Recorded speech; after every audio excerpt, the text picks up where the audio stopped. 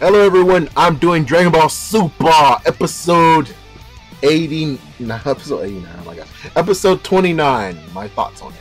So there's lots of stuff I have noted on here, so first things first, it's also the intro, or at least what, in the Japanese version of what exactly it was, well, the name. The name actually hinted the fact that the leader is stronger than Goku. At first I thought it was the leader of Champa's team, but it actually is the leader of Beerus' team is stronger than Goku.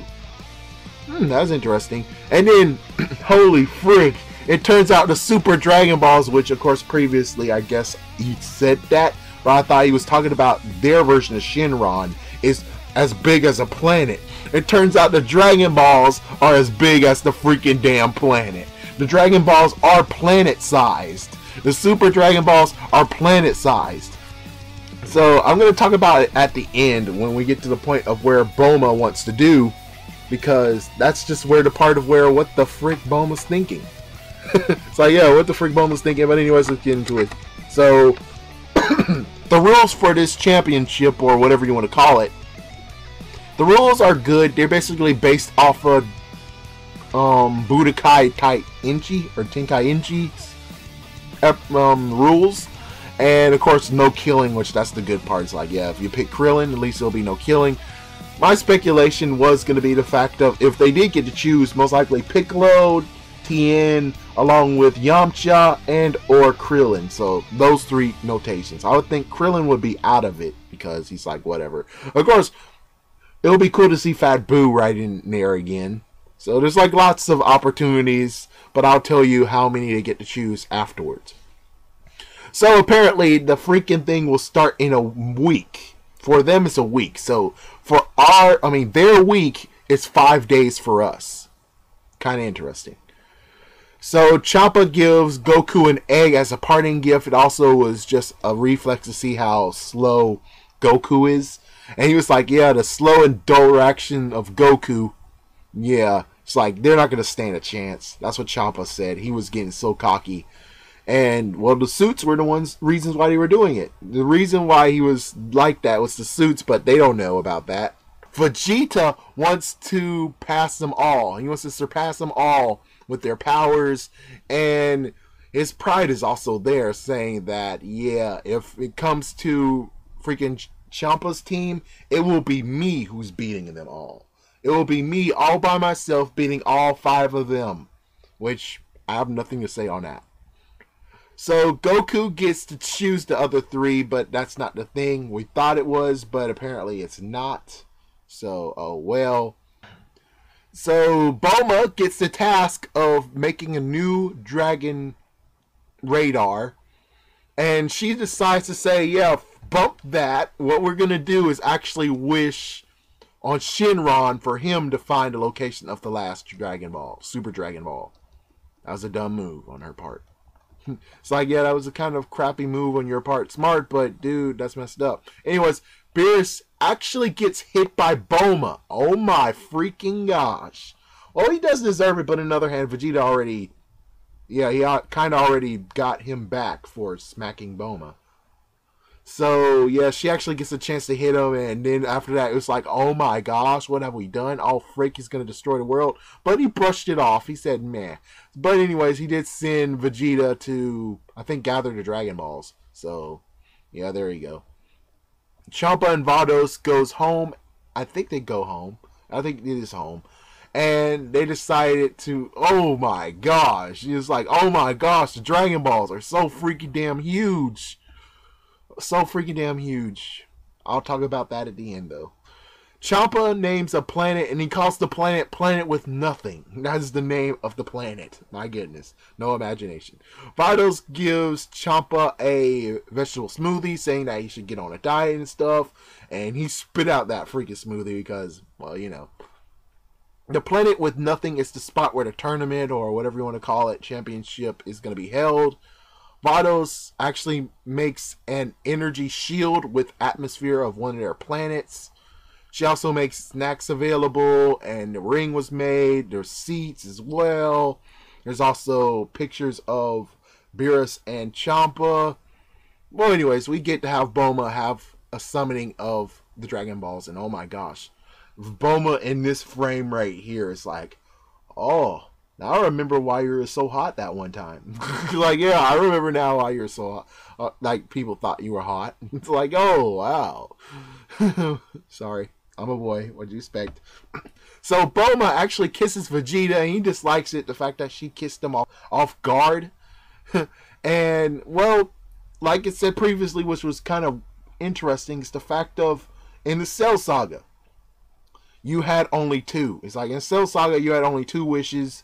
Maybe I missed something in the Boo Saga, but I thought it was just 2 wishes. Now they get 3.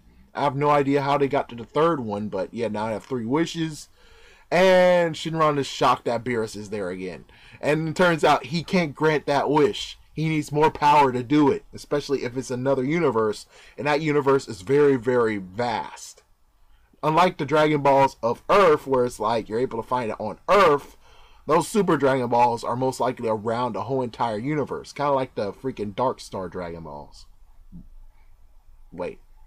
Never mind. Yeah, that's a silly thing to think about. So, yeah, Beerus is pissed that he couldn't make the wish come true like before. So, he told him to just buzz off, get lost. That's my wish. So, Shenron does it. And then Goku was like, oh my gosh, I forgot to wish King Kai back to life, along with the others. And Bulma's like, psh, you could do that later. I'm like, wow, really? Really? The person who was responsible was saving the world?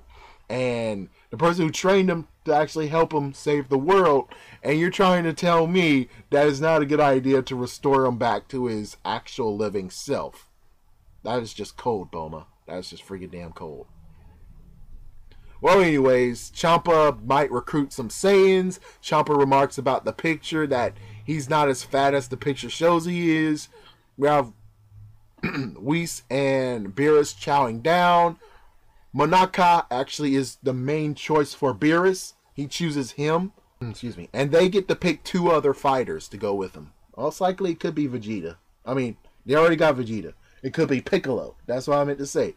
Piccolo most likely is one other person that they're going to choose. We know it's Piccolo. Maybe even Gohan. Because remember, Gohan said he's training again.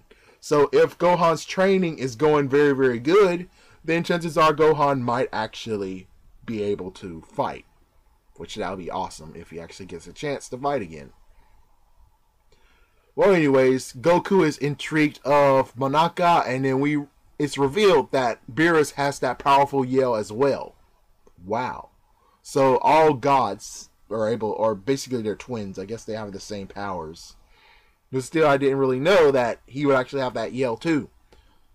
Anyways, Monaka is the strongest Beerus has actually faced. The second place goes to Goku. So Goku wants to train with him and fight him, but of course Beerus gets pissed off by this and says, dude, it's the other team you have to be worried about, not the person that actually was kind of good when it comes to blows. So, yeah, he got a little pissed. After that, they got to work. Bulma went to work on the radar, and basically, Bulma comes with the idea that I said in the last episode. It's like, if freaking Champa was smart, why not freaking wish back to Earth before it was destroyed? That sounds good. Or exactly what I thought, but I didn't even say wish version. But I would say, why not Whis? Yeah, check out the last video. But still, why not Whis gives to her sister Vados, and it's just going to be nothing but food that comes to...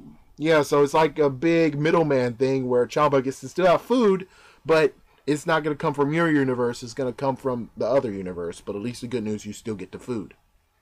And you don't even have to waste a wish. That was dumb on your part, Bulma. But yeah, I guess he could actually... But how does that wish even work? Oh, I wish to have food from the other Earth? Well, how long will that last? Will it just give him one big plate of something and that's it? It seems like it's better just to have that idea of where he's able to have a middleman who will give him the food. I'm just saying. But bingo on the other part. What she said he should have wished for.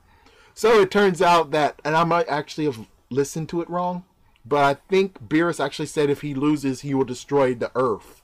So no one gets to have Earth. If he can't have this Earth with delicious food, no one can. Oh my gosh. And I think because of that look that Bulma said she had, she's now fearful of what Beerus is going to do if he gets all 6 of those Dragon Balls. I mean, all 7 of those Super Dragon Balls.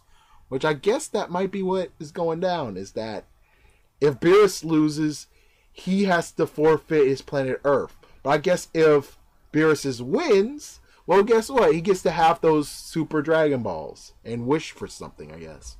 I missed that part, but I guess that's what the deal is. So we have a flashback of showing that Beerus fights and destroys for a reason, not for like some weird randomness. But yeah, Bulma is very, very concerned. So that's the crap hole of it. Well, it turns out that Bulma has a sister, but we don't even know her name. So maybe you guys know her name, but I don't think I've heard her name before. So Jacko got a brand new spaceship. I think he might have got promoted, or at least he actually got some nice little pats on the back saying, good job on what you did on Earth. Here's a new spaceship, and the spaceship is much faster.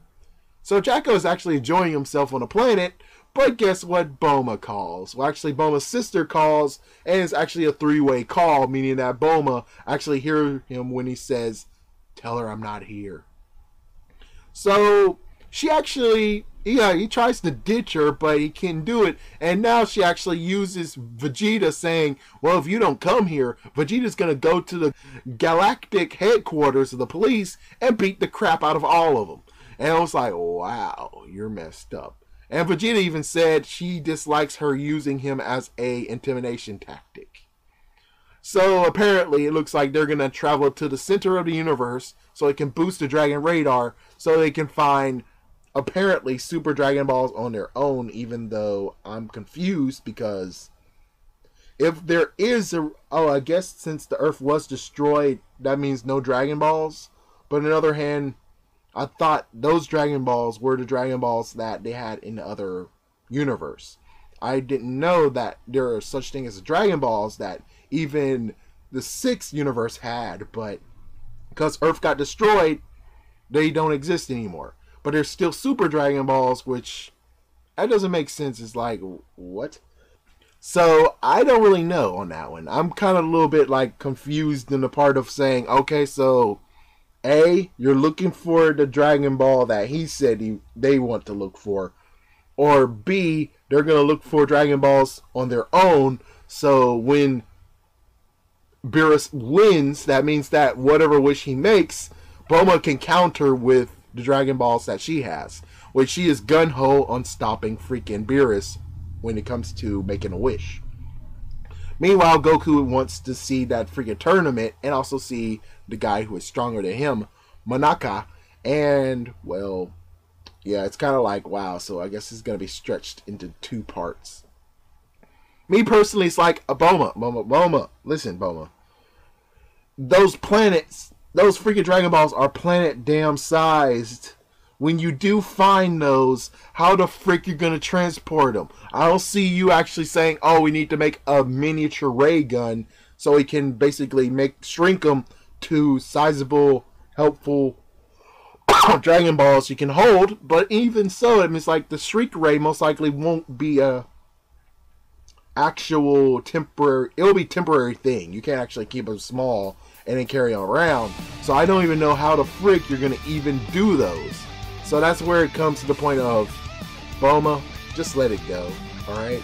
Those Dragon Balls are so damn big, there's no freaking way you're going to be able to lug them to like a discreet location. Because there's no way you're going to be able to do that. Why? Because, well, even if you put them around Earth and Beerus comes back, you think he's not going to actually see that there's more spears in the freaking damn sky of Earth? Yeah. Good job on that idea.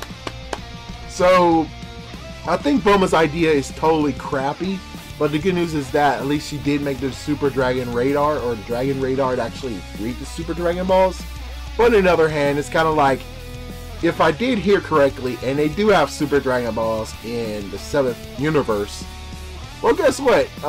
You fools, well, basically, Bulma, you're an idiot for even thinking, hey, I can collect all 7 of them. because there's no freaking damn way you'll be able to do it. I mean, yes. Oh, I guess Goku can teleport it. And I guess he could teleport it to King Kai's place. I guess that might be one way to do it.